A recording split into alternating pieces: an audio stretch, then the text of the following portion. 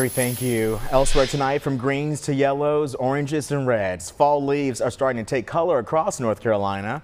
Chief Meteorologist Lainey Pope shows us why the color here is so unique.